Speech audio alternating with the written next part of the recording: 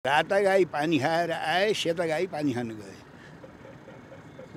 यो बुझ्नु देशलाई कहाँ पुर्याउँछ? देशलाई त कहाँ पुर्याउँछन् कहानी। अब हुने तपाईँको चाहिँ नि प्रतिगमन यो तेस्रो मैले सदनमा पनि भनेको छु। त्यसो भएको हुनाले प्रतिगामीहरूले गर्छ प्रतिगमन यिनै पार्टीका मान्छेले गर्छन्। कसले गर्छन्?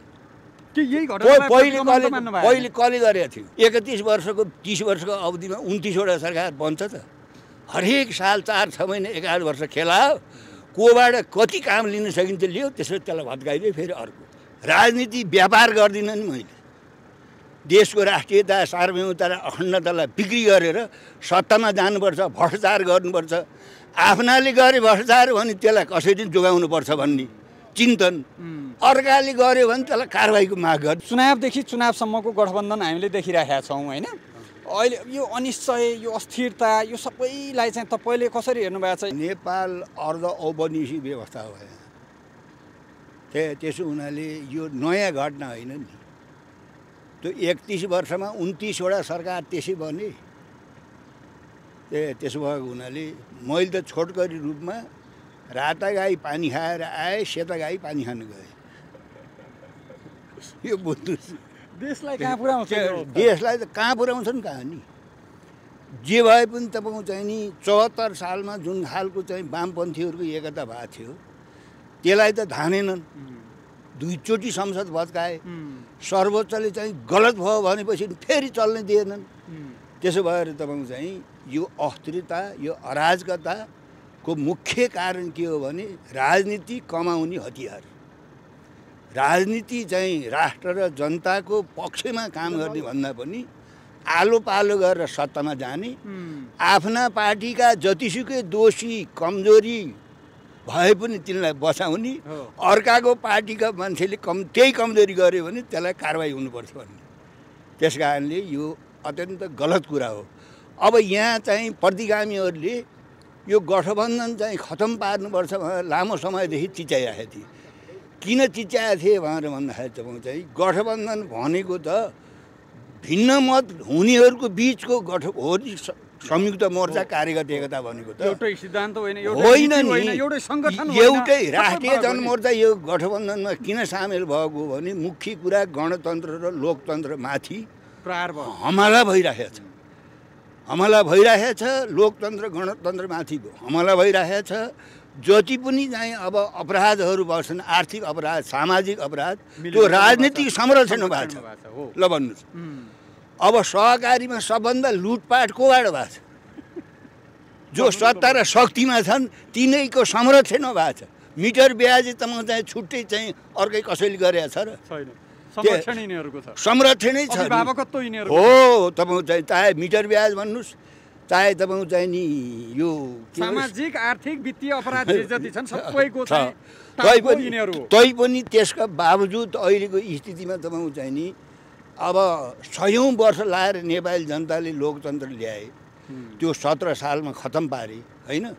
त्यसपछि फेरि 30 वर्ष नेपाली जनताले लडेर लोकतन्त्र फेरि फर्काए। 59 सालमा गएर प्रतिगामीले फेरि भत्काए।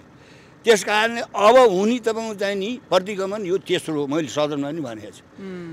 त्यसो भएको हुनाले प्रतिगामीहरूले गर्छ प्रतिगमन। यिनै पार्टीका मान्छेले गर्छन्। कसले गर्छन्? पहिले कसले गरेको थियो? पहिले प्रतिगमन कसले गरेको थियो? काङ्ग्रेसले त मलाई 2 घन्टा फकाएको थियो 74 मा। तपाईँ बागलुङ, प्युठान, अर्घाखाँची काङ्ग्रेसका मतले कहाँ जित्ने हो, त्यतातिर नजानुहोस् भनिरहेको थियो। मैले मानिनँ। तिमुरसित भन्दा बरु चाहिँ यो लोकतन्त्र, गणतन्त्र, धर्मनिरपेक्षता वामपन्थीबाट बच्छ कि राष्ट्रियताको संरक्षण पनि वामपन्थीबाट हुन्छ भनेरै त्यत्रो चाहिँ काङ्ग्रेसले त्यस्तो फकाउँदा पनि यहीँ हुनुहुन्छ नि काङ्ग्रेस नेताहरू त अहिले पनि। म चाहिँ वामपन्थी नै 7 साल पछि राष्ट्रियताको पक्षमा लड्ने वामपन्थी नै हुन्। यिनैको चाहिँ यिनीसित छोडेर तपाईँहरूसँग हुँदैन, तपाईँहरूसँग गर्दै नगर्ने भन्ने कुरा होइन। त्यो यो चाहिँ गठबन्धन भने त तपाईँको चाहिँ नि कार्यगत एकता, संयुक्त मोर्चा भनेको त तपाईँको चाहिँ नि भिन्न मत भएकाका बिचमा न हो गर्ने। काङ्ग्रेससँग हाम्रो सबै कुरा मिलेर हो र गठबन्धन गरेको। त्यो 46 सालमा गठबन्धन नभएको भए तपाईँको चाहिँ आउँथ्यो लोकतन्त्र आउँथेन नि त्यही गठबन्धन तपाईँ 59 साल नभए भए दोस्रो प्रतिगमन हार्थ्यो त्यसलाई नहेरेर तपाईँको चाहिँ नि प्रतिगामीहरूले लगातार यो गठबन्धनमाथि प्रहार गरेका छन् मैले पोहोर पुस 25 गते संसदमा बोल्ने बेलामा यो लोकतन्त्र गणतन्त्र सिद्ध्याउने कुरामा त अब प्रतिगामी शक्तिहरू त सधैँ तयार हुन्छन् 60 सालमा तपाईँको चाहिँ 100औं वर्ष नेपाली जनताले लडेर ल्याएको लोकतन्त्रलाई सिद्ध्याउनु फेरि त्यही भित्र जन्मिएको थिएन गोर्खा परिषद के भनेर उसले कति 19 सिट ल्याएको थियो संसदमा भन्नु जसले बोल्न लेख्न जनतालाई केही दिँदैन थियो उसलाई नेपाली जनताले 19 सिट दिएर पठाएर उनीहरूले चाहिँ राणा शासन चाहिन्छ राणा शासन फर्काउनु भन्थे त त्यो कुरा त अहिले पुरानो भयो अब अहिले फेरि त्यही चाहिँ प्रतिगमन यो प्रतिगमन हुनको पछाडि मुख्य कुरा तपाईँको चाहिँ देशी विदेशी शक्तिहरूले पनि खेलाइरहन्छन् 31 वर्षको 30 वर्षको अवधिमा 29वटा सरकार बन्छ त हरेक साल 4-6 महिना 11 वर्ष खेलायो कोबाट कति काम लिन सकिन्छ लियो त्यसपछि त्यसलाई भत्काइदियो फेरि अर्को अहिलेको गठजोडलाई त प्रतिगमन भन्नु भएन नि अहिले जुन गठबन्धन भयो यसलाई यो गठजोडलाई त भन्नु भएन यो ढिलो चाँडो कहाँ पुग्छ हेर्न बाँकी छ भनेको यसको नि यात्रा प्रतिगमनतिरै छ जान्छ तपाईँको चाहिँ नि ढिलो चाँडो हेर्नु त्यही लान्छन् त्यो 74 मा त हामी सबै एक ठाउँ भएको त वामपन्थीहरू कहाँ पुर्यायो भन्नुहोस् त दुवैचोटि संसद भत्काउने सर्वोच्चले गलत भयो भने संसद चल्नै नदिने अब अहिले फेरि तिनीहरूले चाहिँ अब लोकतन्त्र गणतन्त्रको रक्षकको रूपमा आउने भनेपछि त इतिहास फेरि दोहोरियो त तपाईँलाई फकायो भने कङ्ग्रेसले 74 मा फकाए जस्तै अहिलेको गठबन्धनले फकायो भने जाने कि नजाने तपाईँ फकाउन्न मलाई चिने आवश्यकता छैन होइन म चाहिँ राजनीति व्यापार गर्दिनँ नि मैले देशको राष्ट्रियता सार्वभौमता र अखण्डतालाई बिक्री गरेर सत्तामा जानुपर्छ भ्रष्टाचार गर्नुपर्छ आफ्नाले गरे भ्रष्टाचार भने त्यसलाई कसरी जोगाउनुपर्छ भन्ने चिन्तन अर्काले गर्यो भने त्यसलाई कारबाहीको माग गर्ने तपाईँ देखिरहनु भयो सदनमा पार्टीभित्र देख्नु यो प्रवृत्तिले के हुन्छ यिनीहरू व्यापारी हुन् अहिले के हुन् त प्रचण्ड ओली व्यापारी होइन त्यो नाम किन लिन लाउनुहुन्छ तपाईँले ल भन्नु न अहिलेको सहकारीको त हिनाबिना मिटर ब्याजको हिनाबिना राजनीति पार्टीका मान्छेहरूको संरक्षण बेगर म त सहकारी मन्त्री भएको मान्छे त हो त ल भन्नु त्यो मन्त्रालयदेखि नै तपाईँको चाहिँ नि जनतालाई ठग्न अब अहिले ती मिटर ब्याजीहरू कहाँ 20 दिन 25 दिन पैदल हिँडाएर आउने फेरि त्यहाँ यहाँसम्म ल्याउने अनि सङ्घीय प्रणाली भन्ने ल हेर्नुहोस् है अभ्यास चाहिँ एकात्मक प्रणालीको खर्च सङ्घात्मक प्रणालीको त्यो 7वटा प्रदेश किन चाहियो 7 ठाउँ क्याबिनेट किन चाहियो भ्रष्टाचार गर्न त एउटा क्याबिनेट सिकन्दरबारमा भइरहेको थियो नि पहिलेदेखि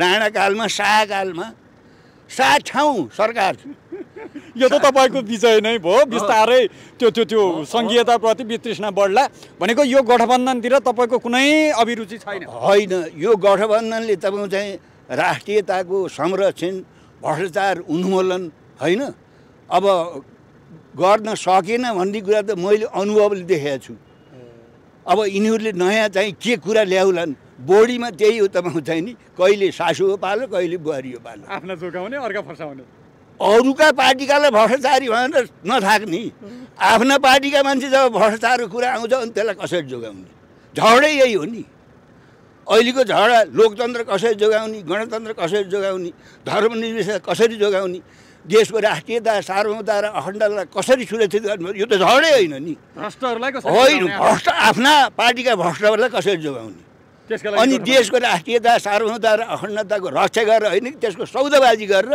सरकारमा बस्ने सत्तामा बस्ने र अब आउँदो 84 कुरा गरेर देख्नु भएन यो 4 वर्ष के गरेर बस्ने त्यो 84 4 वर्ष घुस खाने भ्रष्टाचार गर्ने पैसा जम्मा गर्ने अनि लगेर जनतालाई चाहिँ फिट्ने पैसा अनि फेरि आएर भ्रष्टाचार गर्न आउने सबै देखिरहेका छौँ नि तैपनि अहिले सबै हाम्रो मत के हो भने लोकतन्त्र गणतन्त्र त्यसै आएको होइन सयौँ तपाईँको चाहिँ शहीदहरूले बलिदान भएर आएको हो जेलबाट यिनैले ल्याएका हुन् त अहिले यिनैबाट बढी खतरा भयो कि त्यो 74 को चाहिँ वाम गठबन्धनलाई त जोगाउनु पर्थ्यो नि त यो त आमाको हातबाट बच्चाको हत्या हुने जुन खतरा हुन्छ त्यस्तै मैले पुस 25 गते पोहोरै चाहिँ पहिलो संविधान संसदको संशोधन नै भनेको थिएँ मैले यदि गणतन्त्रमाथि लोकतन्त्रमाथि खतरा छ भने प्रतिगामीहरूको त धर्मै हो।